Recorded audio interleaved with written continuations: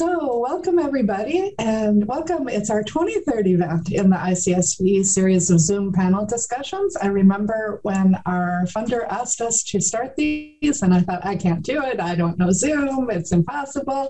And now we've just gone really strong on these, and I don't think we'll ever change. If we do in-person events, they'll probably be hybrid, and that's probably what everyone's thinking. But anyway, this is our 23rd Zoom panel discussion discussing various issues of terrorism and violent extremism. And we're excited to once again have over 150 professionals signed up for today's event, coming from all over the world, from the United States, from Europe, including some from Ghana, Kosovo, Malaysia, Tanzania, Israel, Maldives, Tajikistan, and Somalia, as well as many others. So it's fun to have this global community coming together to hear our speaker and to take part in the discussion. We welcome you all. I see many good friends today and colleagues among you. I know you came out for Magnus, and that's great. Welcome. In our last event, we presented our own work on white supremacism, looking at violent extremism in the military. How can we prevent and counter it? And that was with Todd Helmus from RAND, who has also done a really good piece of research. If you missed that event or any of the 22 previous events, you can watch any of them. The recordings are posted on our ICSVE website, and we also always post the chat log because we open up the chat. We like a lively discussion, and we keep it as a record afterwards so everyone can be involved in that, because it's often quite interesting what people say to each other. Likewise, I always like to point out that you can view our 265 short counter-narrative videos featuring ISIS and al-Shabaab insiders, as well as a growing library of 20 former white supremacists and far-right members denouncing violent extremism on our ICSVE YouTube channel. We're posting links to all of these, and if you want to read our papers, you can go on our website, and they're under research papers and brief reports. Before we start, I just always like to lay out the ground rules, because we do leave chat open and we let everybody talk as much as they like in chat, and then later we open it to a discussion where you can actually talk. But we gather the questions to address to our speakers, and we have learned, unfortunately, since we do talk about things like Islamic extremism, white supremacism, and so on, that sometimes we've gotten inappropriate comments placed in chat. And so we ask that you don't insult anyone's religion, race, or ethnicity. And we're warning you that if you do, we'll eject you from the Zoom conference immediately, no questions asked, and you won't be welcome back to future events. So please stay professional and polite in your comments. We are a global community, and that's a really cool thing. So we need to treasure our diversity of experience and points of view so we can learn from and enrich each other with mutual respect. As I said, we will capture all the chat and the video recording. We hope to mail it out to you tonight. If you registered for the event, you can share that with others, and it will be on our website under the events page. Let's see. I always like to thank our sponsors before we begin, and to thank our larger ICSVE team today. Molly Ellenberg, who's here, TM Garrett, Kate Struzeshire, and Sheikh Ali. And I'd like to thank our sponsors, past and present, the U.S. State Department, the European Union, UN Women, Facebook, private donors, and the state of Qatar. And I always give a special shout out to the state of Qatar, because they provided the support for our Breaking the ISIS Brand Counter-Narrative project. And with their support, we've been able to make 270 in-depth video interviews of ISIS defectors, returnees, and prisoners, and 16 of al-Shabaab, of which we've created 250 short video clips of these terrorist defectors or disillusioned returnees and prisoners denouncing ISIS or al-Shabaab as un-Islamic, corrupt, and overly brutal. And these videos are used in Facebook campaigns, which Molly runs all over the world in over 27 languages, and they're used in interventions as well, in face-to-face interactions and online. And we're doing the same thing. We just completed 50 white supremacist research interviews, and we've started something called Escape Hate that TM Garrett is making the videos for, and we're following our Breaking the ISIS Brand mold for that, and also working with Facebook on it. Our video clips are made by Tian Garrett, Shay Kelly, and myself working together, and they are on our YouTube channel. Let's see. So we're also really grateful to Facebook. Oh, and I want to mention that we are trying to do these Zoom conferences every 2 weeks. Sometimes we don't stick to it because life gets in the way. But 2 weeks from now, we will be having Steve Hassan. And Steve is a cult expert, and he will speak about how people get recruited into cults, his BITE model, and his model of undue influence. And I think it will be super interesting. We've had him on as a panelist, but he really didn't have enough time to speak about his own work. This time, he'll be able to speak about his own work in detail. So today, we are so proud to have Magnus Ranstorp. And I was living in Europe way back when, at the time when Jorge Silva de Bento was bringing together what became the RAM, the Radicalization Awareness Network. And Magnus was, of course, one of those experts that was invited. I wanted to be invited, but George always kept saying, check your passport. You don't have an EU passport. And I was living and working in Brussels at the time, but that didn't make the cut. So I didn't get to be in Magnus's group. But Magnus has been researching counterterrorism and CV issues for almost 30 years. And he is going to speak on his research about both militant jihadists and the Nordic resistance movement. And in this regard, I'd like to say that militant jihadism in Scandinavia is often overlooked. Although 300 people from Sweden traveled to ISIS and other militant jihadist groups operating in Iraq and Syria between 2012 and 2017. And we know that 80% of the Swedish travelers and Scandinavian travelers came from just 4 Swedish countries. And we know that social media played a meaningful role in the recruitment process, and that local vulnerabilities and influences also played a role. And we hope to hear about that today. Many of the Swedish foreign fighters that have returned to Sweden already have not been prosecuted, and that's because they traveled to Syria and Iraq prior to 2016, when Sweden had not yet criminalized travel for the purpose of becoming a foreign fighter. As a result of that, many Swedes, including politicians, are really opposed to repatriating those who remain in Syria. So I hope we can get into that as well. In our own research, we were able to talk to 2 men from Denmark, 8 men from Sweden, 1 woman from Norway, and 2 women from Sweden. And in those interviews, the things that really stand out to me is one case in particular where the already deceased Anwar al-Awlaki, basically speaking from the grave, played a really important role. And we did hear that over and over again for Europeans, that he was talking to endless jihad and the idea of suicide terrorism and going to Syria from Anwar al-Awlaki. And I also recall someone that was sent to the mosque. These were immigrant men and women for the most part, but that they also had Scandinavian passports, so dual citizens, or having had left their home country. And one of them was sent by his family to the mosque to try to straighten him out. And the mosque is unfortunately where he got radicalized. Very sad story. But anyway, I don't want to talk about our cases. I want to hear from Magnus about his. So we hope today's guest has answers both from his research and his work to point to good policy responses. But Magnus Ranstorp developed the world-renowned Center for the Study of Terrorism and Political Violence at the University of St. Andrews, which was founded in the mid-1990s, and that was quite an accomplishment. Dr. Ranstorp was also the first author to seriously map out the Lebanese Hezbollah movement and its connection to international terrorism and its relationship with Iran and Syria. And before and after 9/11, he was a consultant for CNN on terrorism issues. He was also invited to testify in the 9/11 Commission in its first hearing in 2003.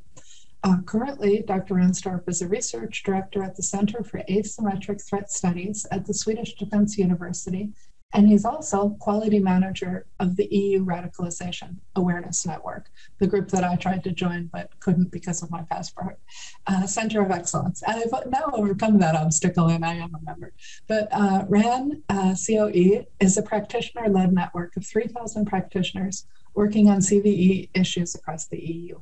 Dr. Ranstorp has worked extensively on the issue of foreign terrorist fighters, and his most recent publication on Swedish foreign fighters is based on a data set of 267 foreign terrorist fighters. That's out of the 300 that left from Sweden. And this was data obtained from the Swedish Security Service. In 2017, he also co-authored the EU RAN manual on responding to returning foreign terrorist fighters and their families. So you can see he's been looking at this from many, many different angles. In 2018, he published an extensive report on Salafism and Salafi jihadism in Sweden. Dr. Ranstorp also led the Copenhagen Municipality Expert Group that developed the Anti-Radicalization Action Plan in 2015.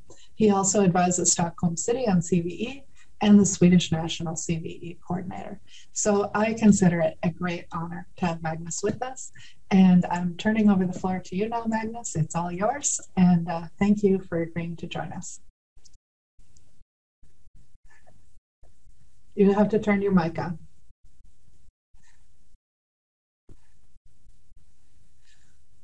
Here we go. Now you can hear me.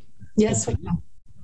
And having done this such a long time, I'm not particularly good at technology, but here we go. Thank you so much for that very kind introduction. You can see the slide, right? Yes, we can. Yes.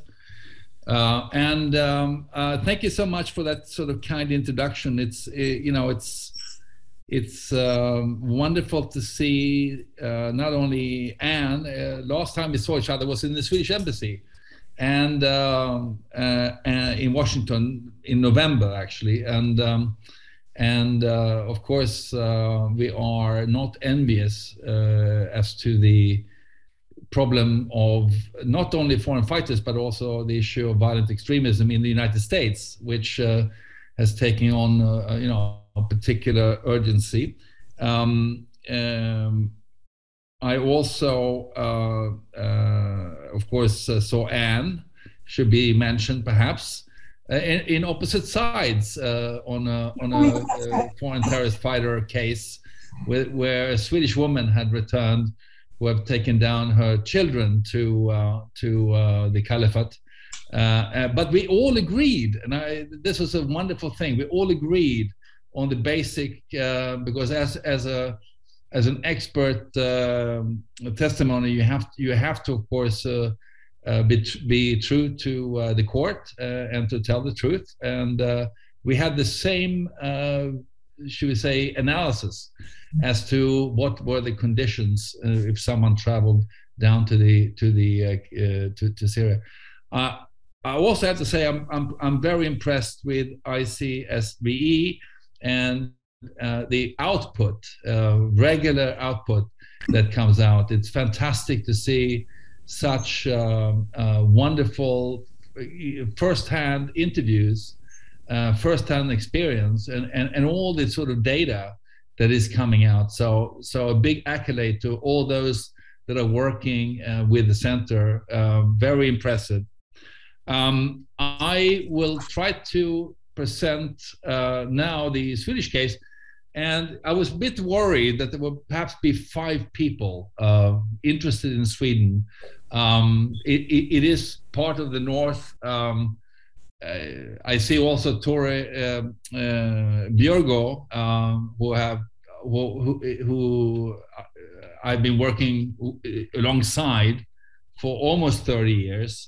He has worked as long as I have, and all the great things that he's doing on this issue. So Tore, if I forget something, please fill in. But I'm going to give you sort of like a tour of what is extremism like in Sweden. And I would have to venture to say that we have one of the most solid evidence-based data, not just from our research, but also from other Swedish researchers in relation to covering both the right-wing dimension, but also the radical Islamist dimension that we're seeing. We have hard data.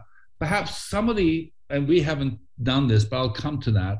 We have some of the most hard data from what the environments look like of any other country in the European Union.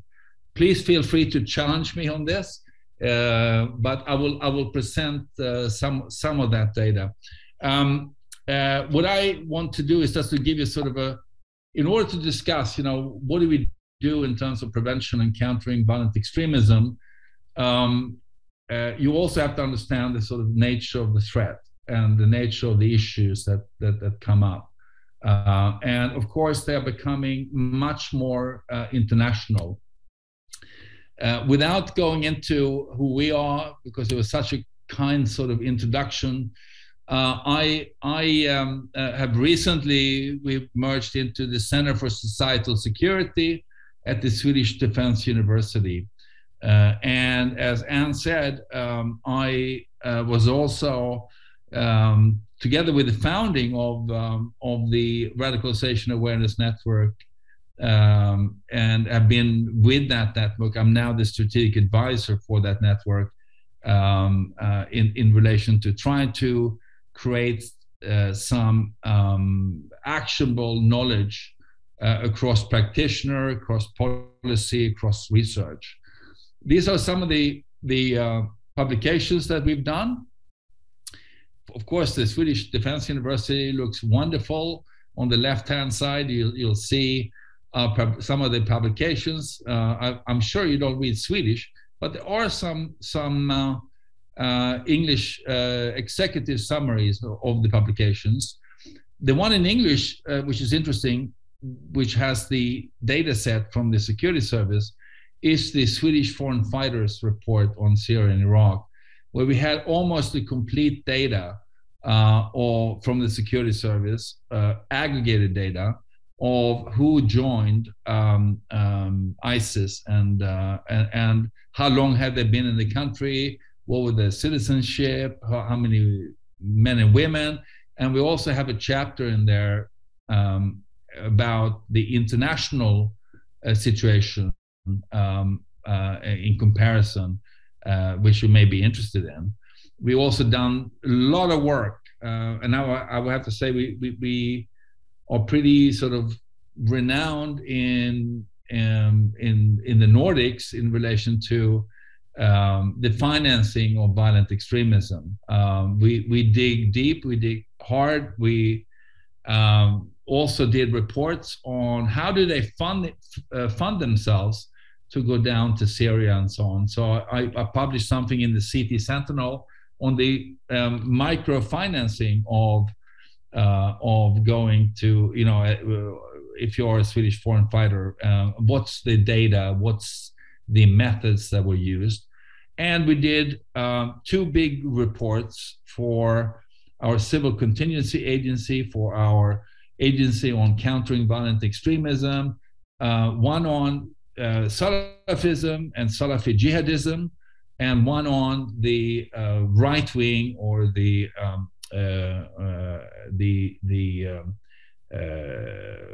radical nationalist dimension or the groups. I'll present some of that as well. I will be pretty telegraphic because I know I'd rather have discussion. So I will go through my slides pretty quickly.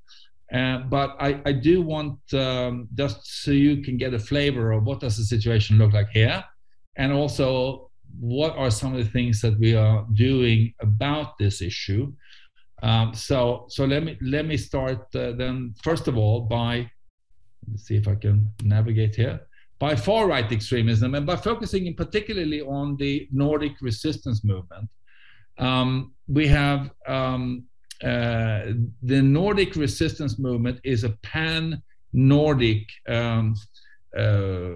white power, racial right-wing group that has been in existence for some time.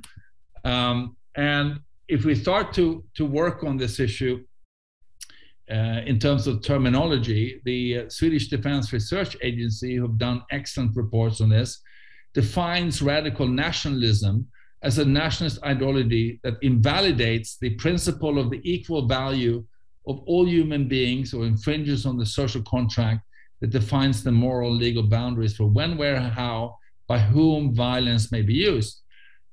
And it also includes the notion, which is quite important, and I'll actually come to you, Tore Björgo, for the, should we say, the conceptualization that is important in this space, in that radical nationalists believe a territory that is considered to belong to a particular ethnicity, race, culture, that needs to be defended against other ethnicities, races, or cultures through violent means.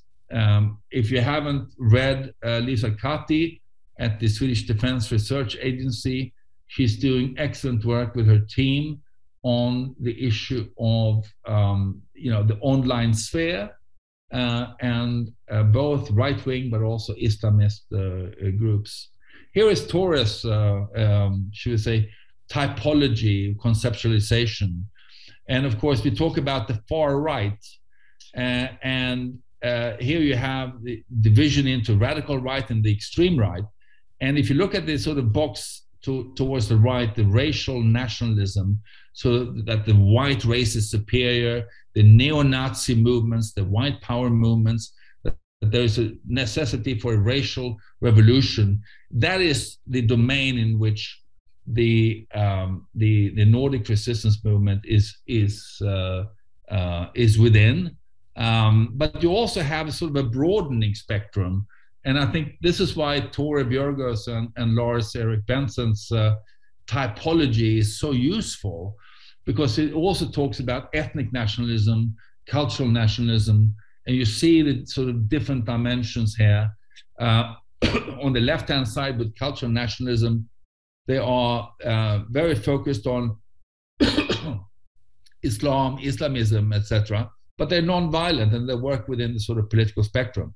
So if we were to operationalize this in the Swedish sense, is that it's not enough to talk about the neo-Nazis, the traditional white power movement, but you also have to talk about the other different groups. And here they are.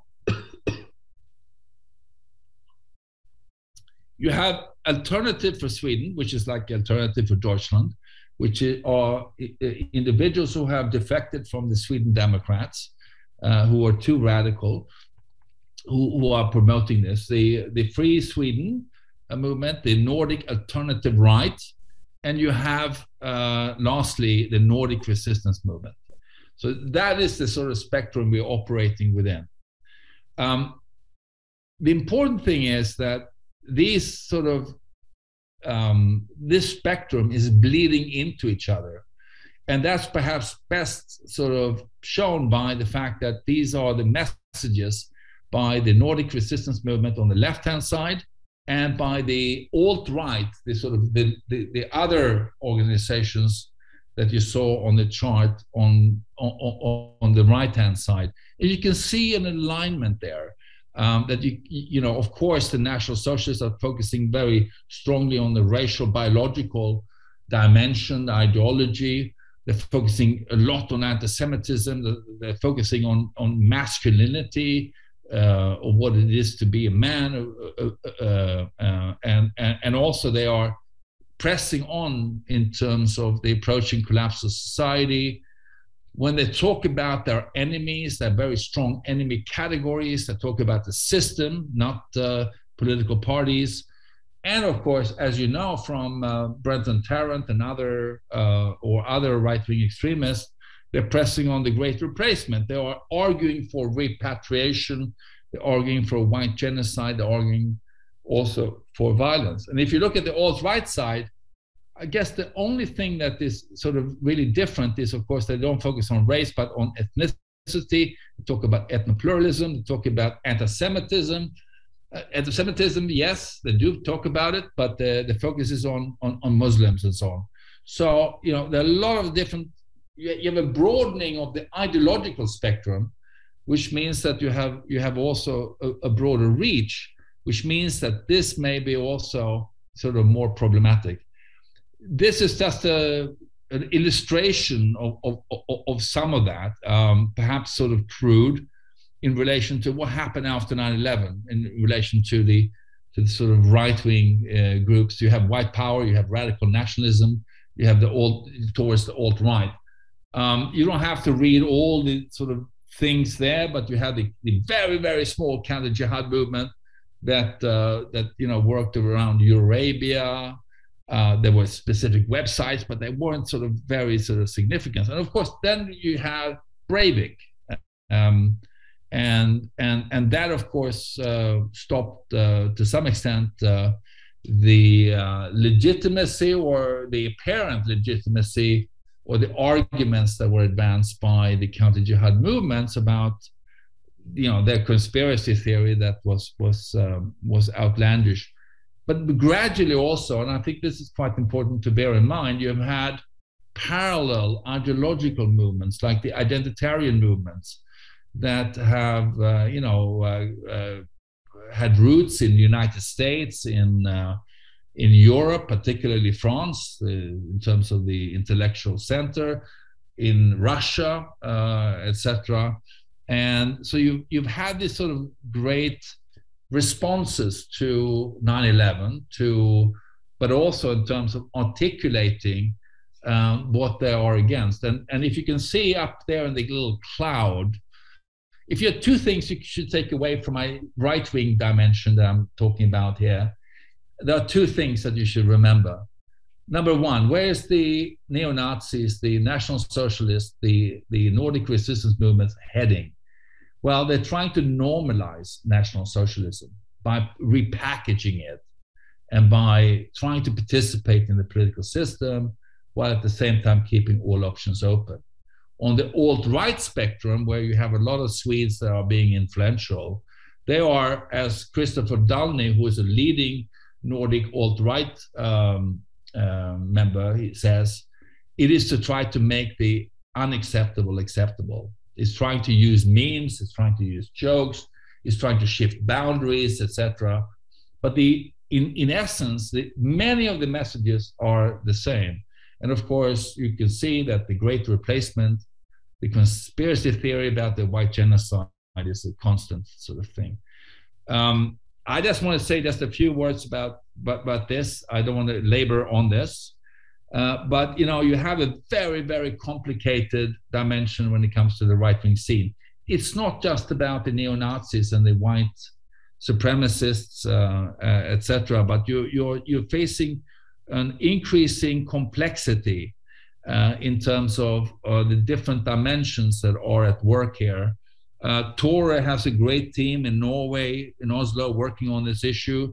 I just want to mention some of the things from the Hope Not Hate report, State of Hate 2021. If you haven't read that, there are 5 different things you should take away from that report.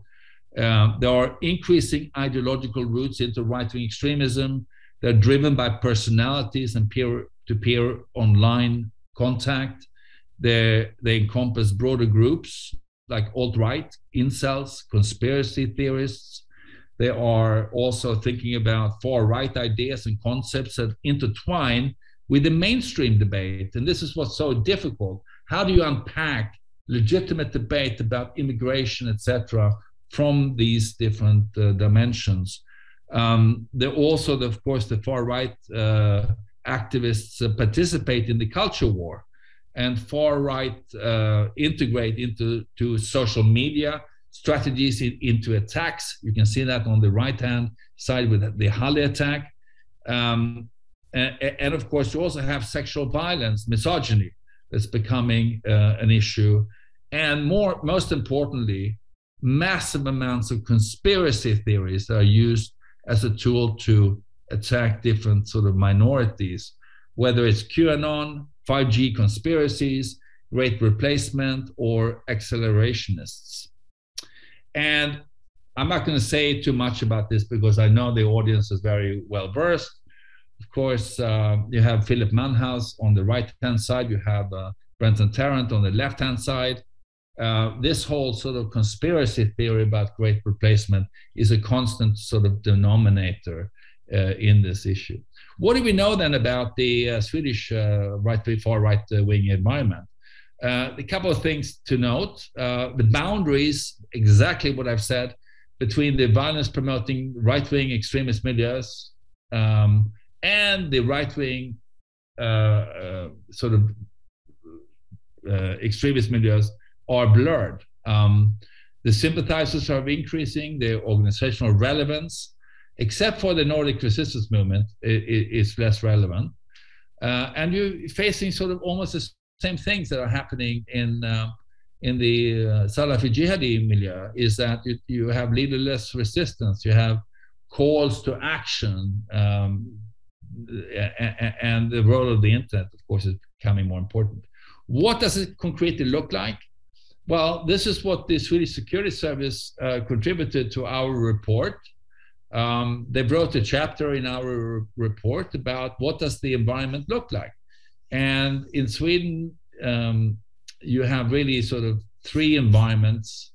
You have the radical Islamists that constitute about 2,000 individuals that are on the security service radar. You have between 507 and 700 individuals who are on the right-wing spectrum, and about 300 on the left-wing autonomous spectrum. This is the data that the Swedish Security Service provided. You can see it's male-dominated, 85% men. They are coming from different regions. The most dominant region is Stockholm, Gothenburg, and of course in the south of Sweden. You can see a heavy prevalence of crimes that they also have committed. But perhaps the most interesting thing is that they also have, some of those individuals have received paramilitary training. 9 participated in the conflict in the Ukraine. But also others have participated in paramilitary training in Hungary and in other states, which has been problematic. Let me just give you just a brief sense. This is the Nordic resistance movement. It's called or the website is nordfront.se. But let me just sort of give you just a very condensed version, because I know we don't have a lot of time. The NMR was formed in 1997. It was called the Swedish Resistance Movement. They wanted to replace democracy and to create an all-Nordic Senate, almost like a sort of like a Swiss model. The Swedes, and particularly the person you can see on the page there, number 1, Simon Lindberg, he has a firm hold of the movement. He sits at the apex of the movement, and also there's a Norwegian chapter. There used to be a Finnish chapter until they outlawed them. There is a Danish chapter, and there is an Icelandic chapter. So the Swedish dimension is important in this. They want to, of course, they feel that there's no need for political parties. They also have quite extraordinary views about freedom of speech, and they want to have trials in relation to those who are hostile to sort of the idea of creating this racially pure state. They deny the Holocaust. They are extremely anti-Semitic, and they want to also throw out non-violence through repatriation. Those that were born, I believe, in 1975 or after, to their home countries, and it's very, very tightly organized into different sort of operational committees, operational geographical zones. So, it's not a movement that does things without sanction. And that's important to bear in mind in relation to that. It is an extremely hierarchical organization. What happened in 2014, in 2018, or even before, they decided to participate in the elections. They tried to sort of go in through the election process. In 2015, they registered themselves as a political party. They stood with different candidates, and they ran elections in 3 local areas. They failed miserably. They only got 369 votes, which is very low in those areas. In the national elections, 2,100 votes. So you can see that, yes, there's a lot of publicity around this movement. They create a lot of problems. They are a problem for democracy, a serious problem for democracy. But in terms of their growth, they are quite limited. What happened also is that they developed social media channels.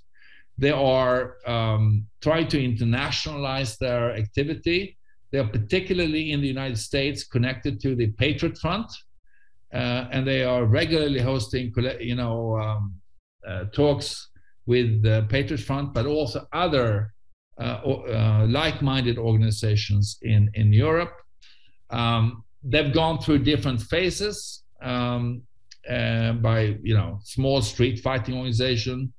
They have worked on propaganda. They worked on creating a website. They worked on the parliamentary dimensions and maybe for the future they may be planning activity that at least what they have been threatening. I'm not so sure that they have the will or the capability or the legitimacy to do that. But they are important. But this is the sort of level of reach. What do they want? Well, this is what they say they want. The Nordic resistance movement have a 5-year plan between 2019 and 2024. And then, as I said before, they want to normalize National Socialism. In essence, they want to sort of make it accessible at the local level. If I were to sort of really summarize all the sort of different points. You can also see on the left-hand side on the picture, I'm not very popular with the Nordic resistance movement. There were about 40 politicians, other opinion makers. We were traitors. It says on the sign there my name, but also I was a traitor to the Nordic resistance movement.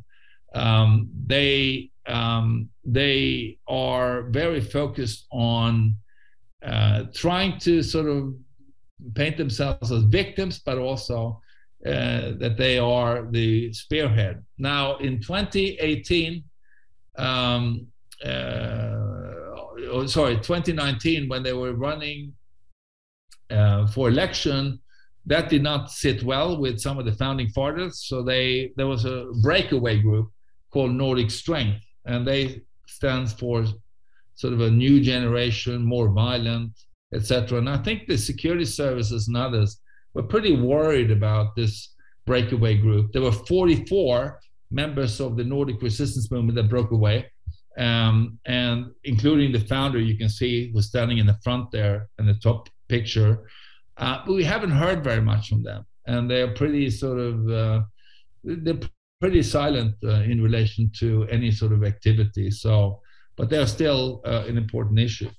Now, the NMR, or the Nordic resistance movement, has of course had connections to the Russian imperial movement, and you know that the United States State Department have designated the Russian imperial movement as a terrorist-sponsored entity. And what I didn't know before we were going into this research was the level or the depth of connections between the Nordic resistance movement and the should we say there's a Russian dimension here, which is important to understand, and you can see that through the fact that there were 2 members who targeted, who went to partisan the Russian imperial movement's military camps, the partisan movement and their camps in St. Petersburg, and trained for paramilitary training and they then returned and they targeted left-wing offices as well as the immigrant asylum centers, 2 asylum centers, by placing explosive devices. But it really showed then that this sort of dimension between Russia and these right-wing movements is something that needs to be investigated, because Russia, or should we say the Nordic resistance movement, have a very strong social media presence in relation to VK, V-Kontakt, which is the Russian version of the Facebook. When I say strong, I only mean that they have, some of the leaders are on VK, but they have more followers than you would expect in relation to the cause. Of course, Russian imperial movement have been in Sweden, participating in the Nordic days, which is when the Nordic resistance movement shows off. But the reason why I show this is that many European movements, you also have to weigh in the fact that there are states like Russia and others who are supporting them in relation to funding and in relation to trying to provide access. And this is something that research has not really, I guess it's difficult, but it's an important dimension in terms of how they are exploiting this in terms of influence operations. I don't want to labor too much, but you can see that this relationship goes back all the way to 2012, and of course in relation to the whole sort of the Ukraine Crimea issue. Big issue for the Swedish politicians and governments is how should one handle a group like Nordic resistance movements? In Finland, they have outlawed them. I guess in Sweden, there is a big discussion whether they should be outlawed as an organization, etc. But it is being currently discussed whether that's legally possible or whether it's desirable. On the right-hand side here, you can see the device that were placed by these individuals who were training with the partisan movement. The Salafi jihadism movement, I'm going to go very, very quickly through this. Of course, there's a context. In Sweden, we had a suicide bomber, Taimur Abdul Wahab, who had been staying in Luton for a long, long time. We have been pretty, spared from most of the violence. And in Stockholm in December, the 11th of December 2010, we had this suicide bomber, and this is the picture from the security service of the device that he had on him. And he checked his device, and luckily it detonated when there was no bystanders. But the question was, what was this? It could have been a disaster. We have had 3 of these sort of different Swedish important terrorism dimension in relation to Salafi jihadism. One is in Denmark, and this is a really interesting case. With Jyllands-Posten 2010, you had a team of 4 persons, one of which had spent time, you'll see Munir Dari, had spent time in an Al-Qaeda training camp in Miran Shah in Waziristan, Pakistan. He had actually, been there for a long time. This was a sort of a follow-on attack plan that was being planned by David Headley. For those of you in the US, you will know that David Headley had links to the Pakistan, but also had been the person who did the reconnaissance for the Mumbai attack in 2008.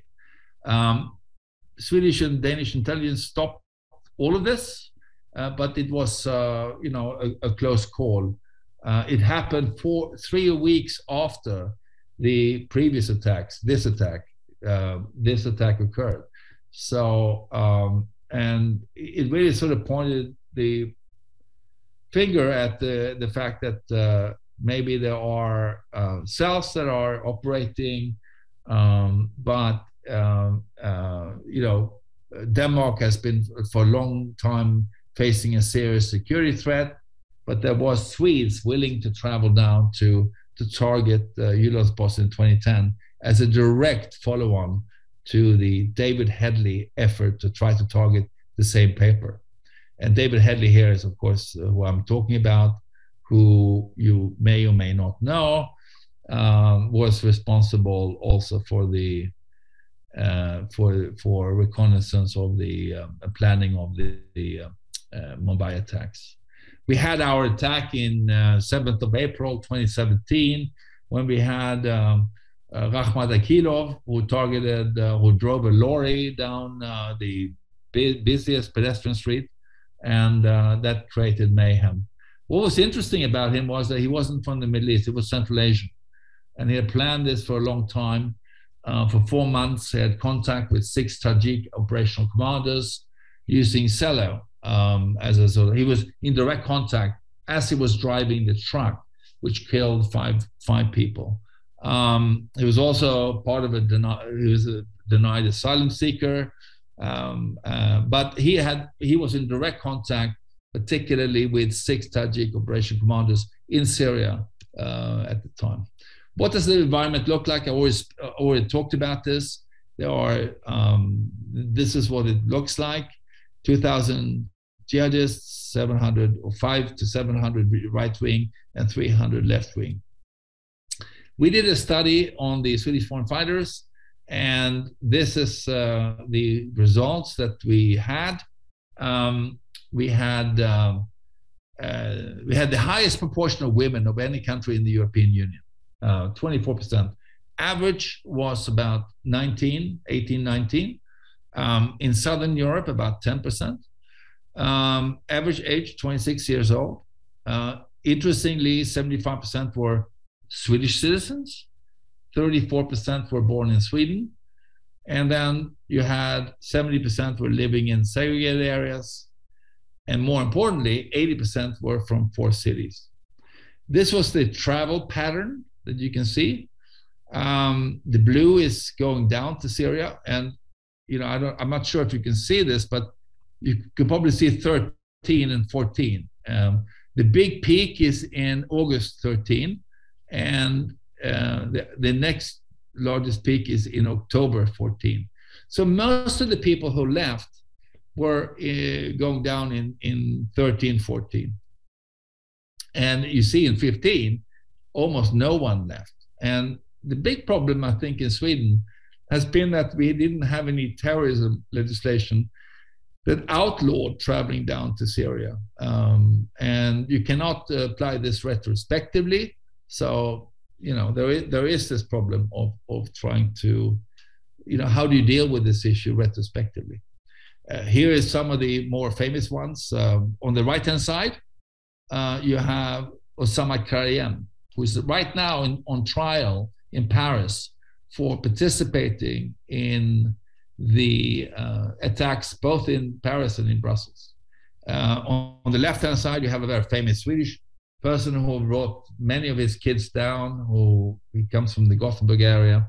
But you had some serious, even though we had 300 going down, that there were almost 40,000 foreign fighters, etc.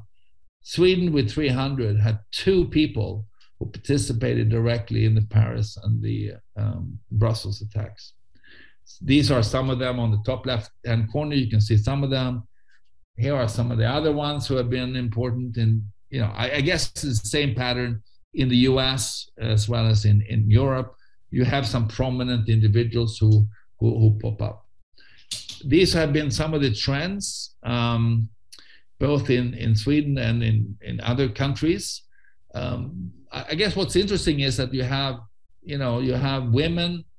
Women have agency, but there's a wide spectrum. You have both those who have been participating in violence and enforcement of morality, but you also have those that have been victims, that haven't been able to leave. And you also see the importance of hotspots. Really interesting. The Germans released a report accidentally, which revealed out of 800, I think, 780 FTFs. They came from 162 German cities, but there were 13 cities with more than 10 FTFs. Prisons are a source of radicalization, of course, and lots of people being involved in criminality. I just wanted to focus on the last point there, and that is not just for Germany, but also for others. How do you deal with returning foreign fighters? In the German case, only 25% of the returnees and 22% of the parents were cooperating with authorities. So I guess the whole issue is, how do you develop techniques, both in terms of pressure, interrogation, but also in terms of creating trust, etc. And different countries do different things in relation to that. But look at the sort of last point there in Germany. More than 48% of the 300 that had returned at the time returned to sort of extremist milieux. I'm not going to get to this report. I know we're out of time almost, but this is a sort of a crime terror nexus report done by one of our colleagues, Amir Rostami, who's done fantastic work. Now, I mean, it's not a great tourism for Sweden. We have 15,244 individuals who are on the suspect list, who are really convicted of this in terms of criminal organizations, gangs, extremism. And from that data set, you can see what was extracted. This is why I said we have a strong evidence base, whether they come from, what's their educational level, or the mental health issues, etc. This is an issue that's incredibly important. We have to look at microfinancing. How do they finance themselves? What is the funding structures in relation to the radical Islamist milieu, but also the financing of foreign fighters? We also did a report on Salafism and Salafi jihadism and their influence. There's a compressed study on this, and Sweden is a long country. If you flip it over, it's 10 million. Magnus, go back and tell us about the financing and the others. You don't have to hurry. Okay. The fund. I have another slide towards the end, so I can go back to that. But we followed the funding dimension. Is that, of course, the Nordics are a welfare society where you have ways so you can make money in terms of different schemes. You can do that. One of the most attractive schemes was VAT fraud. And as you may or may not know, VAT fraud is a massive issue in the European Union. What happens is that they buy in particularly, consumer goods like cell phones, computers, other things that they can offload very quickly.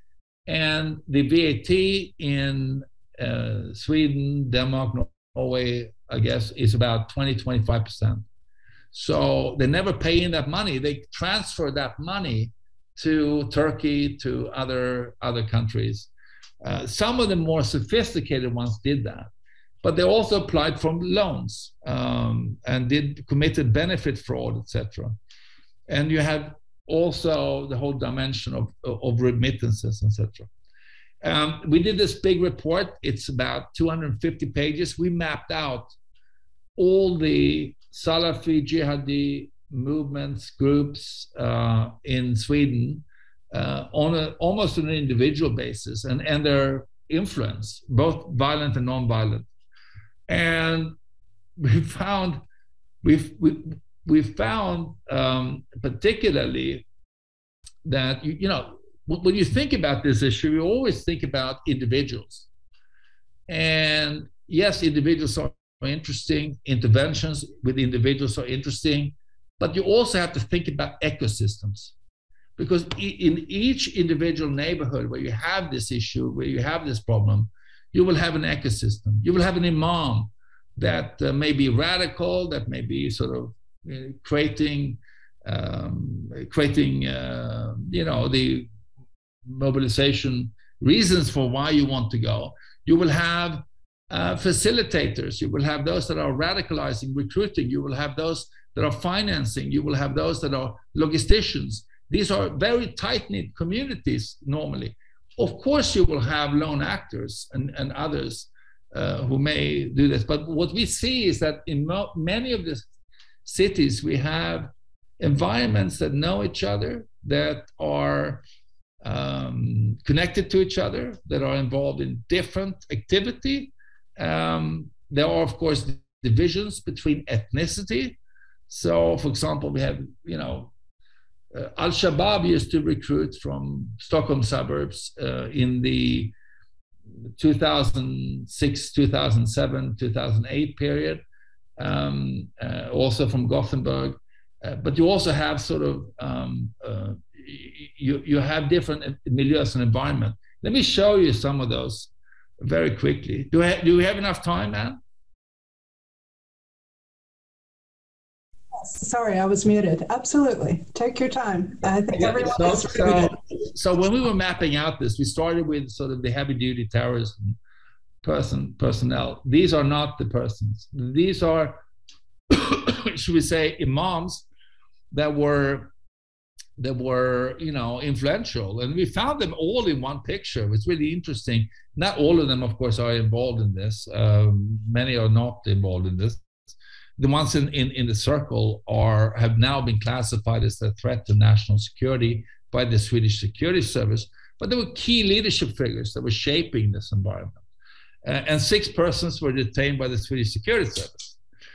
Now, in order to understand, before I come back to them, you have to understand, and this for the US law enforcement community, for the intelligence community in the United States, who were covering this issue in relation to Iraq as well as to Sweden and the Nordics, they will know this, the Brandbergen Mosque Network.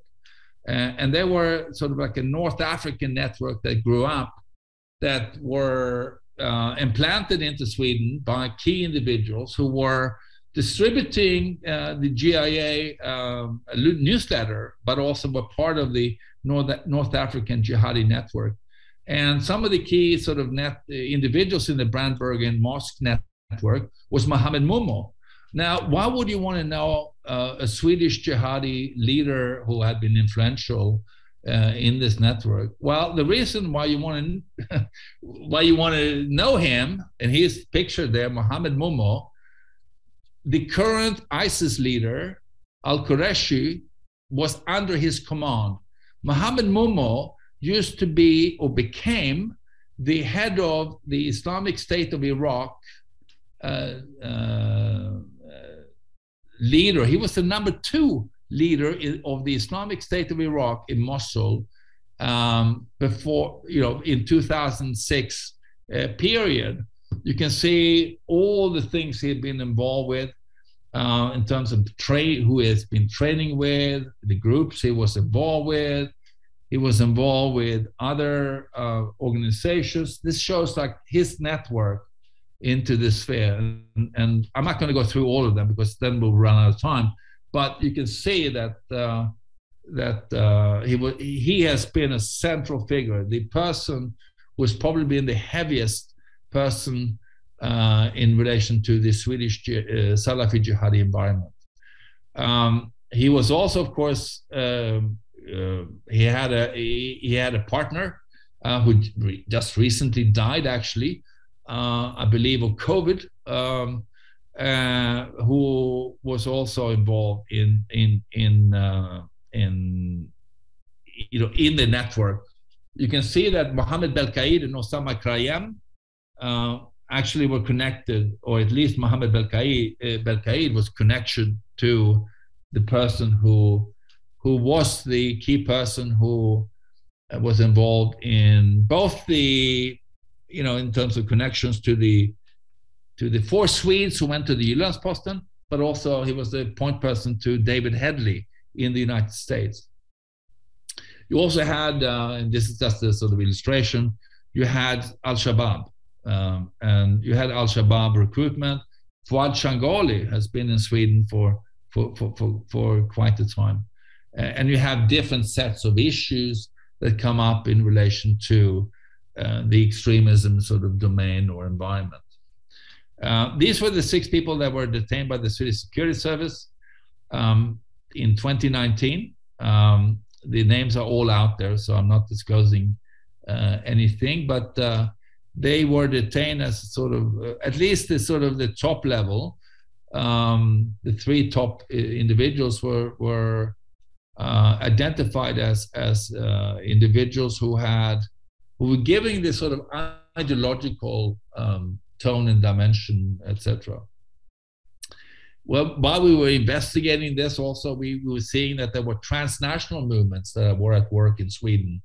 This was the Divare Religion, LEAS or READ project, outlawed by the German authorities. Why? You can see why.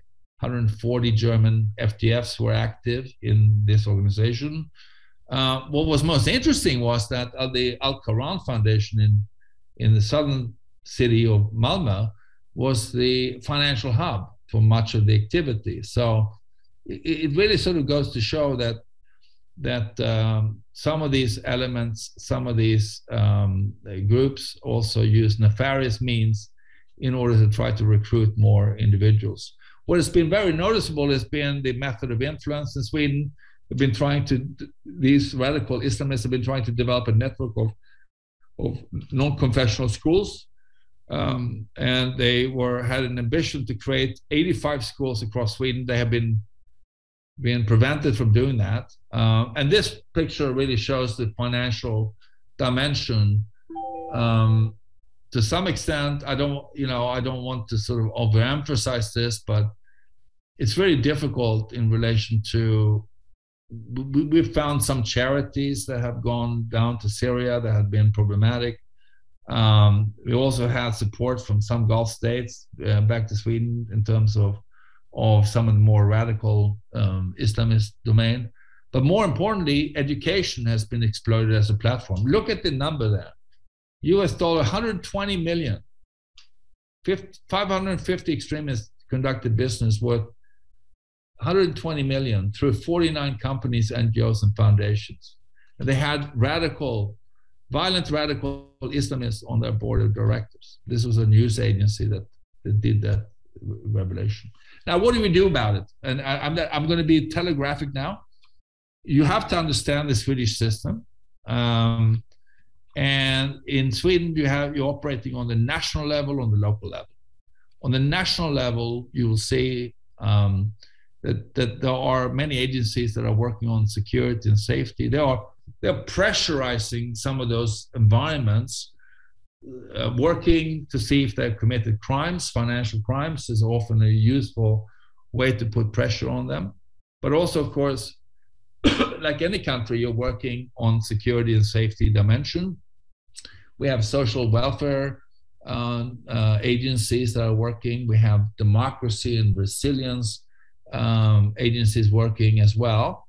And on the local level, I mean, where the real work comes when it comes to ISIS returnees, etc., is of course, we've created a Center for Violent Extremism, which is like a motor in the system, which provides assistance. But the main work, of course, comes down to police and social services and local coordinators.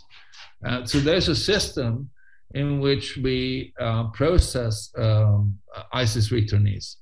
Of course, many of the things that they have to deal with when they come back from Syria, I mean, when they come back, of course, they will be interviewed by police, by security service, but particularly by police. And because Sweden doesn't have a war terrorism legislation that will be able to deal with this issue, unless they have committed murder, you can prove it, etc., is to prosecute individuals or investigate individuals for war crimes. So most of the returnees are being flown back if they make it out through various means. and they are met at the airport, and they are then processed by the police, by the migration service, by the social service, by everyone, and then the municipalities have the responsibility to work with them, and it's of course the police and the social service that are working together. Of course, you have more broad. I mean, this democracy resilience dimension is, of course, democracy strengthening, creating resilience in society, etc. I have 5 more slides, so that's going to telegraphically just show them in terms of challenge, and then we can open up for Q&A. So challenge is, I guess this is not just in Sweden, but generally, etc. Is that, you know, how do they work? Particularly, and we've done this. We've done a report. We were pretty surprised that there hasn't been more research reports, etc., about the transnational connections of these Salafi ecosystems and to their home conflicts or to their home environments, etc. There are very few studies on this. So how does that sort of Salafi jihadi milieu influence? How are they influenced by whatever conflict, whatever country or place they come from? Are there hotspots? Why are there hotspots? What's the relationship between socioeconomic dimensions as well as organizational dimensions, etc.? Connection with crime. Can you use that connection with crime, the crime-terror nexus, which is a natural nexus because they operate in the same environment? How do you operate there? What are the tipping points? What makes some individuals go to Syria and not others, or to commit violence? What about risk assessment tools in terms of validity? And there's a great discussion, both academic but also policymaking wise in terms of risk assessment tools. And then, of course, exit. To what extent do they invest in exit strategies? This is the funding dimension.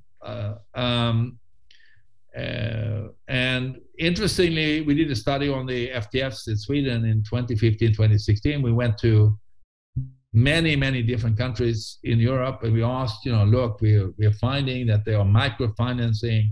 What are you seeing? And they were all talking about the fact that, we don't see so much funding, etc. And maybe it was because they weren't looking. There are inherent problems in the Swedish system in terms of exploitation, but I have to say I'm pretty impressed by the crime-fighting agencies, security service, the economic crime agencies, etc., who are working really hard to put pressure to eliminate these sort of different gaps. The other problems with the returnees, this was the old figure, relatively small numbers. I mean, I have to say, in relation to France or Germany or other countries, small numbers of women and children that are there. Just want to make this sort of also point the fact that we are seeing also the radicalization of a whole generation of youths or children who have grown up in Syria, but also in refugee camps that could be vulnerable, but also we need to address this whole issue, who are not involved in ISIS, who have been affected by the sort of whole conflict. War crimes is the way to go for Sweden. It's going to take a long time. It raises the whole issue about digital evidence. Can you use it? What kind of evidence can you use in court, etc.? But I have to say also that the war crimes unit in the Swedish police are working very hard to try to make as solid a case as they can in relation to this issue. And then it comes to the issue of security threat. The security service in Sweden often says, look, yes, we should focus in on ISIS returnees, etc. If it comes to women, etc., one can question whether it's a security threat, but they're coming back to something. And maybe we should focus in on the ecosystems that they are plugging into and how we deal with this issue. So sometimes there is too much focus on the ISIS returnees sort of coming back. Almost last slide. Prison probation, you talked about this, you have been working on this, and this was a number. We did a study for Peter Neumann, King's College. I did a study on Sweden and Denmark last year. This was a number then, not a huge number, but you can see, France, other countries, how dangerous are they? Are they able to fool the screening systems, etc.? What about exit programs? What is the status of exit programs? And then lastly, all the imams I mentioned to you, all the people that are non-citizens of Sweden who have been designated a national security threat, we face a big problem in relation to how do you ensure their human rights, as well as maybe expelling them outside the EU. The person on the left-hand side was the Danish big imam, connected to lots of different radical environments in Denmark. And he was expelled actually in 2019 to Morocco. And I just mentioned him in relation to the fact that this is the big issue one struggles with. How do you, if you identify people who shouldn't be in your country or are not citizens who are security threats, how do you deal with them if you can't expel them? And I think this is sort of a big issue. And I'm sorry I've overdrawn. How can you say sorry after what a fantastic presentation? Can you stop screen share though? I stopped screen share. Okay, thank you, Magnus. Amazing. And I expected this from you because I know that you are crossing so many different areas of PCVE. But wow, that was just so comprehensive and such a great presentation. We have lots of questions in the chat, so maybe we can run to those right away because our time will go out. One of the first one was, let me see, from Thomas M. Do you want to ask your question, Thomas? Are you still here? Yeah, howdy. Thank you for the great speech, Dr. Ranstorp. I really appreciate it. So my question is, I've done some work regarding the NMR. So I was curious, how proactive do Nordic states work to de-platform the NMR and other similar groups? Additionally, to that point, what is the NMR's relationship with groups outside of Russia, outside of the Nordic states? I know you had mentioned that Russian group, and you had also mentioned the NMR or the NMR's activity on VK. So I was curious the relationship with groups such as in the United Kingdom. Thank you. Wow. First of all, in terms of deplatforming, I think that there are relatively little done. They have 2 functional websites. They have about 18, I think. I may be wrong in terms of the numbers, but it's something like that. Podcasts. Not many people are actually listening to them. The most interesting one is the sort of the Nordic Frontier, which is the one that is the international one, and it gives you really.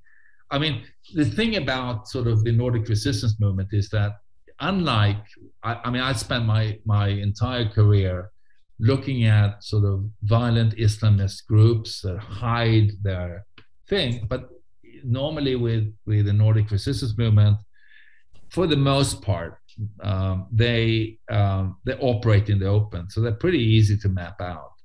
Now, in terms of deplatforming, unless they are transgressing laws in terms of incitement to violence or hatred to other groups, they will be prosecuted for that, but they see that as an honor to be prosecuted. So, I mean, this is a big sort of dilemma.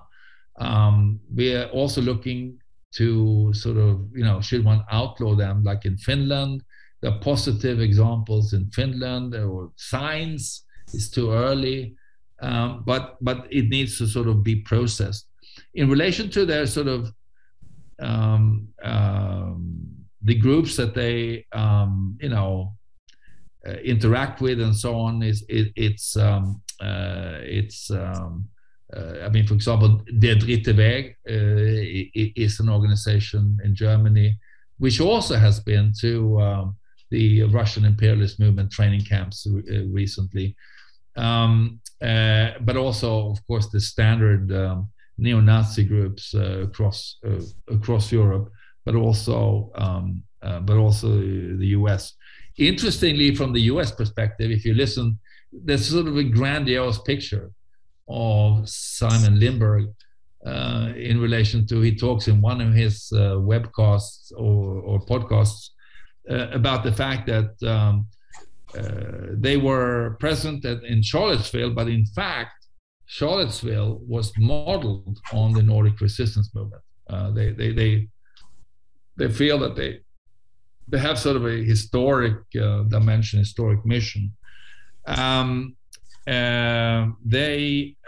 relation to Russia, it's interesting. I mean, we haven't sort of dwelled too deeply into exactly who is connected to them on VK, but it's very noticeable that that's the platform that they are active in.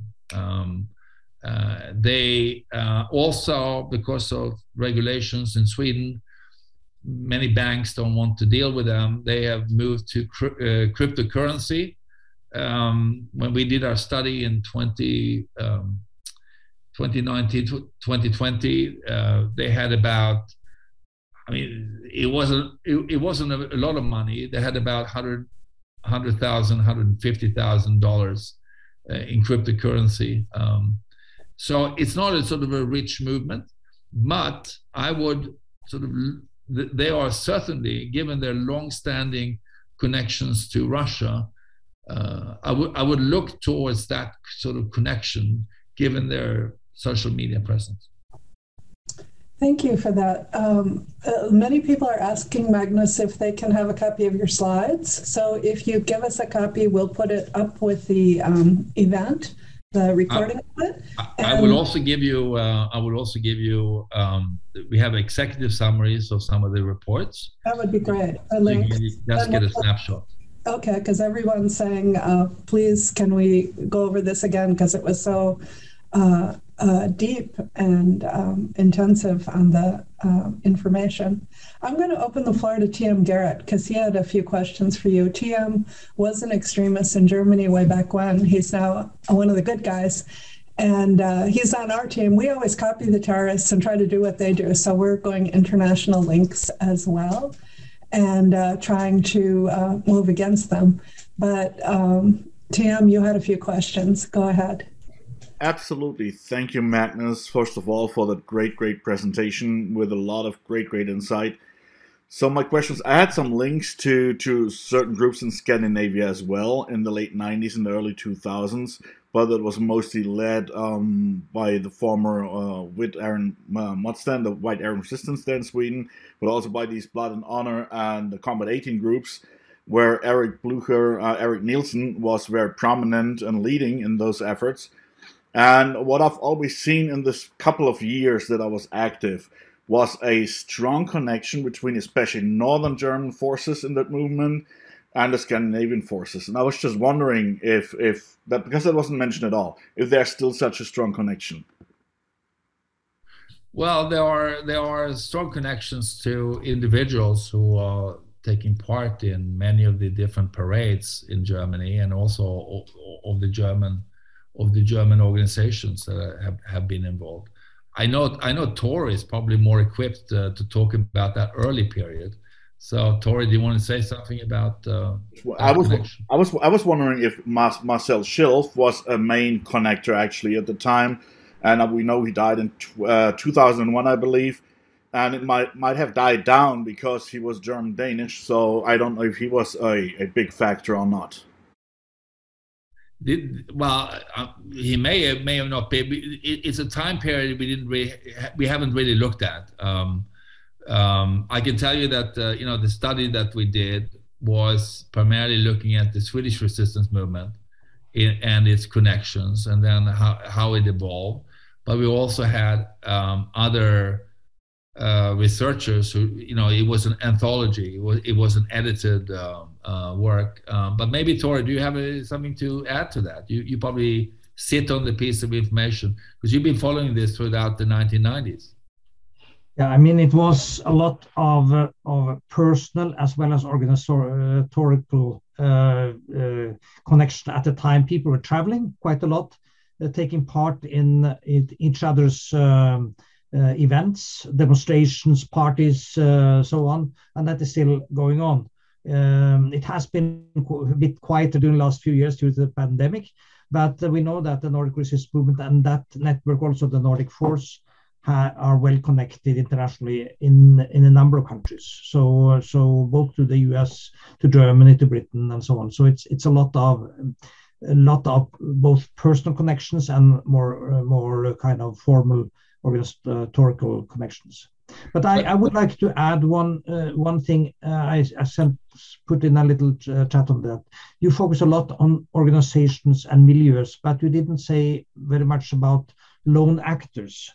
Because when it comes to terrorist violence in Sweden and in Norway as well, most of the terrorist violence has been committed by lone actors like the Laserman of Soneus, Peter Mangs, Anton Ludin, and we have had, of course, Breivik and also others in Norway who've been acting alone. So that is a particular challenge. They are not necessarily connected very strongly to the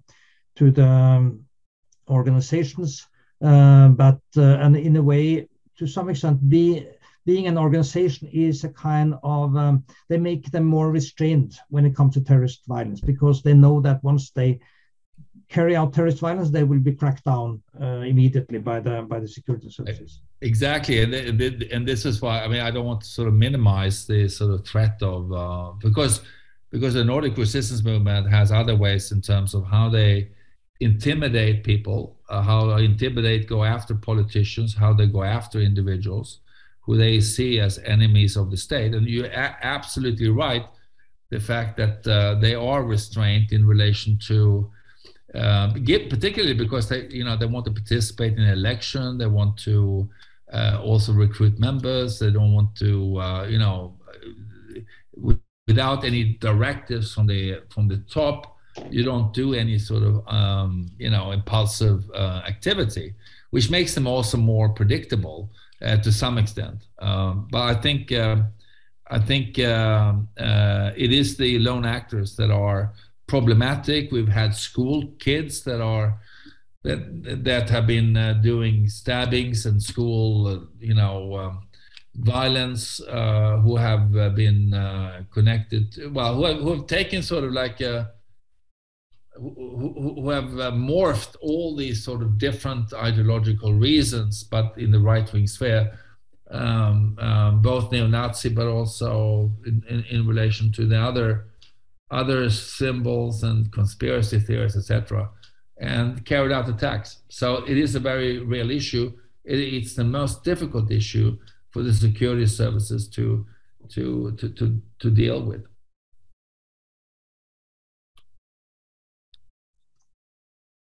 You're all depressed now. Please come to Sweden. Just to add to that, we have this paradox in Norway with this terrorist Philip Manshaus, who in 1919 was inspired by the New Zealand terrorist. He had applied to become a member of the Nordic Resistance Movement during the summer in June, July 2019. And he was interviewed, and then he didn't hear anything more. And the reason was that at the time the Nordic Resistance Movement was splitting up, and those interviewing him went to the Nordic Force, and they kind of forgot him. And then he got his hand with the manifesto of Brenton Tarrant, and he was so inspired that he decided to carry out his terrorist attack against a mosque, and also killing his adopted sister from China. The paradox is that if he had been accepted into the Nordic Resistance Movement, it's quite very probably, very likely that he would not have committed an act of terrorism. He would probably have been kept in check by the organization, because they were not interested in that kind of attack. So it's a paradox. So sometimes these organized groups keep the most wild elements at bay because of they discipline them. You're absolutely right, and we mentioned that in the study that we did, and it's a good example of the this whole dimension that you mentioned. We also, of course, COVID has had an impact, and NMR was really excited about COVID because that will lead to mass unemployment. The conditions will be ripe to recruit, disaffected people. They are also, into ecological dimensions, living with the forest and close to nature, having local presence is very important for them. What is so amazing is that they really have failed miserably, and that the fact that they didn't do better in the election, and that was part of one of the strategy that they had. They kept all other options open, of course, all the time. Base activism, all the things that were standard for them in terms of intimidation, in terms of showing that they are a force to be reckoned with, etc. They did so poorly. I mean, they have had real problems in terms of growing. You're not seeing people flocking to them, but it doesn't mean that there isn't a problem. And this is the point I wanted to make, is that just to look at the NMR, yes, they are there, they are a problem, they create problems, they are very serious in relation to the threat level, but you have a broadening, a widening of the spectrum by those that are operating in the so-called alt-right sphere. You have this sort of loosening of boundaries where you have a convergence of the same kind of messaging. You have interaction between alt-right figures. Sweden has a disproportionate amount of alt-right figures internationally. Some of the most prominent ones based in the United States or Canada. And they of course, are interacting carefully. It's not always a happy relationship, but they are interacting through the podcast. But you can really see the contact points in the United States, but also internationally, through what's published on their websites, but also who is participating in these pod conversations. I think we see that too. We see that in our research. We're going to have to finish, but I'm going to give you one more question and just tell a question that was in the direct messages, which I don't think you'll have time to answer both of them. But in the direct messages, they were asking about how the Salafis are recruiting and who is standing against that. And I'll just answer that by saying 4 weeks from now, and I hope you'll come back, Magnus, we are going to have one of these Salafi preachers that was standing against ISIS. And he can speak about the ecosystem that was horrible for him to be watching kids recruited from Sweden to go to Syria, and how they were trying to stop it, and where they succeeded and where they couldn't succeed, because sometimes the system, like you said, Magnus, is really strong, and not a government system, illicit terrorist system. But the question that I thought would be good for you to end on is from Helen. Hello, Helen. I'm glad you're here. She was asking about, to these groups, the two that you talked about, the Nordic resistance movement and the militant jihadists, the people that would have gone to Syria or came back, what kind of reciprocal radicalization is going on between them, and do they actually fight each other? And then you can also give your closing remarks, and then we will have to stop. But wow, you've been amazing, and thank you. I think everyone's blown away. Well, thank you, Anne. Do reciprocal, of course, the atmospherics create reciprocal radicalization. I would say today the most immediate terror threat, etc., is of course by lone actors within the and this is not me talking. It's the security service. Is from the radical Islamist environment, particularly lone actor. We should, it's still there. At the same time, you also have right-wing lone actors motivated by radical nationalist ideology that are targeting Jewish institutions as well as mosques. So I would say the kind of attack that we saw Philip Manhouse do in Norway is probably something that is very real in relation to threat level. So yes, I mean, polarization. The difficulty is encountering all of these different, if we say to counter the radical Islamist milieus, etc., the difficulty is that we have segregated areas. And unless you tackle also the segregated areas and to try to push back, so we have pushback in terms of crime prevention, in terms of putting pressure on these milieus by the law enforcement agencies, etc. But because they're embedded within socially segregated areas, where you have other problems, like gang criminality, where you have other socioeconomic issues, then it complicates the response. And you really have to have political will, but also a strategy locally to be able to not only work individually. I guess the problem is when we work on these issues, when we talk about these issues, we talk about them as they are disconnected. We only talk about individuals. And if you only talk about individuals, there are a lot of idiosyncratic reasons for why someone may join or what pushes them over the edge, etc. But if you don't see them, how they may, sometimes they're completely alone, so you have to see them as individuals. But if you don't see them in a system, if you don't have the data in relation to what does the ecosystem mean, who is the movers and shakers in relation to these sort of different environments, then it's really difficult to be able to make any headway. And I think across Europe, we also have to think about the whole. It's not just about the Salafi jihadi environment, but we also have to think about whether that's a tip of the iceberg in relation to other problems, not maybe violence, but also in relation to democratic rights and freedoms. This is something huge in France, in Austria, in Germany, in the Netherlands, etc.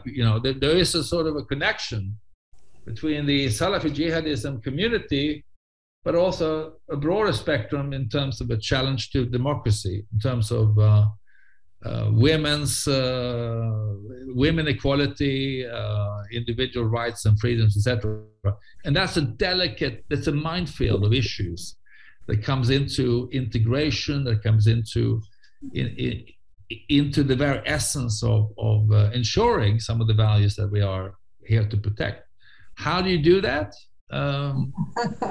Difficult. And there are those that want to undermine the work that CVE, PVE individuals are trying to do.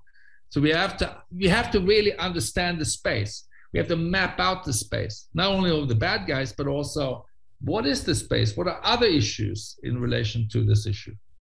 And that we haven't done very well. That's maybe a good place to stop. And thank you for your amazing work over all these years and for your reports. I'll wait for the links from you, and we'll put that in with the chat log, and we'll put it on the event log.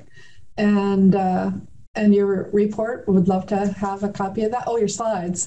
If you would send us your slides, I'll put that on the web as well. Thank you. Everyone, thank you in the comments, and we'll end there. And when you come to Washington, you be sure to let me know, because I'd like to take you out to dinner. And the same to Sweden. Okay. Bye-bye. Bye-bye. Thanks, everyone, for attending.